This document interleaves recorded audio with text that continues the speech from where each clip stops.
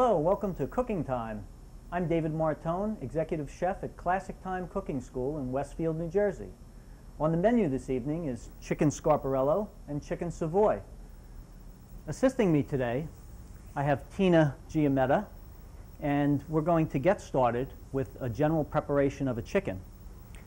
We are starting with a whole chicken, and we're going to butcher it up so that we can cut it in quarters and then cut the quarters in half. We're going to disjoint the chicken legs and thighs. By pulling back the chicken leg and thigh, you'll expose the bone, and you can see where to cut right through, capturing all the meat off of the backbone. We do both sides. This process saves you about $2 a pound. Now we have the chicken thigh and leg. We need to separate that. There's a line of fat that runs right between the leg and thigh. We place our knife right there, and that takes the chicken right in half, separates the leg and thigh. Now we want to take the breast off the bone. We'll cut down the center. Breastbone is right in the middle. You can feel it with your fingers. Put your knife to either side. You can make a cut and exposes the breastbone on both sides. If you take your chef knife and run right down the bone structure,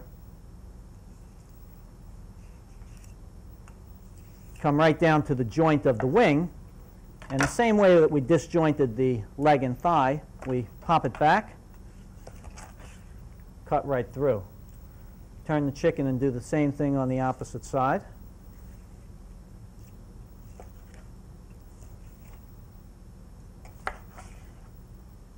Then we'll save our carcass, and we can make stock.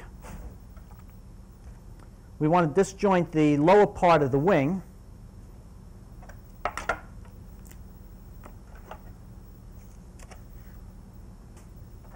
we'll split the breast in two.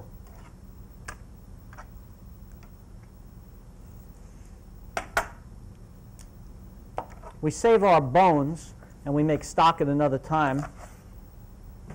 One of the dishes we're doing, the scarparello, we're going to use some chicken stock, and we like that to be homemade. After dividing up the chicken, we want to take some seasoned flour, and we're going to dredge our chicken pieces in some seasoned flour. Chicken scarparello is a peasant type dish, and scarparello actually means shoemaker style. It's a funny thing about attaching labels to things. Growing up in Jersey City, my grandfather was a shoemaker. And I'll never forget someone coming to work at his house. He was having some masonry work done, and as he was outside asking some questions of the contractor said to him, "I'm going to do a great job here." He said, "What do you think I'm going to do, a shoemaker's job?" Well, that was an insult to my grandfather. Next thing you know, he was taking off his jacket and ready to go to blows with the gentleman. So you always have to be careful the way you associate labels with anything that you do. Growing up as a little boy in Jersey City, we had a chicken market in Greenville section of Jersey City. And we always went there and bought fresh chickens, and my mom would make great chicken soup. I'm going to start my saute pans on some high heat, and I'm going to add some olive oil to both. Both of these dishes start with a very similar preparation in the beginning. We need chicken that's divided up into 8 pieces. You take a whole chicken and divide it in 8 pieces. You get a leg, a thigh from each side, that gives you 4. 2 breasts divided in half gives you 4 more. Putting some olive oil in my saute pans.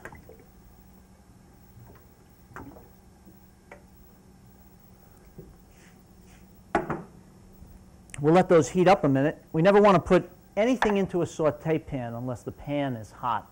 If we were to start piling this chicken into the pan now, what would happen is the pan would never regain its heat, and instead of the chicken sauteing and browning, it would just start to stew in its own juices. A lot of the juice would render out, and you would be fighting a never-ending battle between the juice rendering from the chicken and the pan never getting hot enough, and you just suddenly have a big stew going. What we want is a nice crisp skin on the chicken so that we seal in all of the juices inside.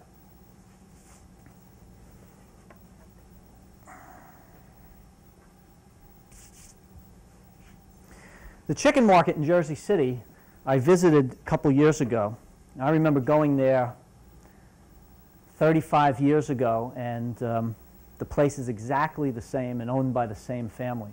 Same potbelly stove inside. My mom would always go in and she'd argue and back and forth with the proprietor of the store, and she'd tell him, I don't want this young chicken, I want an old chicken, because it had to be a certain type of chicken and a certain weight, and then he would pick the chicken and I would go in the back, always with him. My mom would give me a little handkerchief and I'd be covering my face because the place just had feathers flying, and just a place that you wouldn't associate with kids liking to go there. I guess at that early age I realized that food was in my blood. Our pans are getting nice and warm at this point, and what we want to do is we want to start sauteing the chicken skin side down. I'm going to alternate and put one piece in each pan back and forth.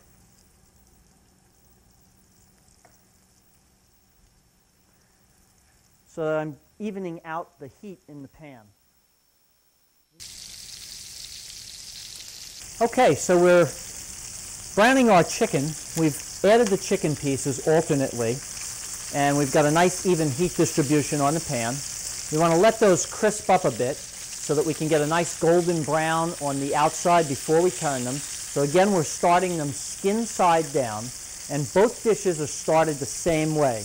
We've floured the chicken in seasoned flour. To season the flour, all you need to do is to add a little bit of salt and pepper. Sometimes I use a little bit of a adobo mixture, which has a little bit of added garlic. I happen to like garlic a lot. If you're not a huge garlic fan, you can just simply use salt and pepper. Today we are using sea salt. We generally like to use the finest of all products. So we're using sea salt, which is really at the top of the level for salts. And although you might not think it's a huge difference, it has a very pronounced flavor compared to regular table salt. If sea salt isn't available, we use kosher salt. Use table salt as a last resort. So always try and use your best salt, and of course when we use pepper, we're always using fresh ground pepper. I'm going to take a look at the chicken now to see how we're starting to brown up. Starting to get a little bit golden brown, and I'll start turning the chickens. Be careful of splashing. The chickens tend to release a little bit of moisture on the top side as you're browning the opposite side. So when you turn them, they do tend to splash a little bit. You can use a splatter screen over your pan. We're kind of flying without a net here today. As you can see, the chickens are really goldening very nicely. Got some nice coloration. It's going to also give us a little bit of nice pan drippings in the way of some brown bits that are locked into the bottom of the pan. We never want to take those pans off the heat and go and wash them out. Any little brown bits, providing they're not blackened or burnt, we want to retain, because that's the caramelized, reduced essence of the chicken. Later we'll dump out some of the oil, and we'll reduce down those brown bits a bit more, and we'll deglaze the pan. Deglazing the pan is a form of rehydrating the locked-in little bits that'll add flavoring and body to our sauce.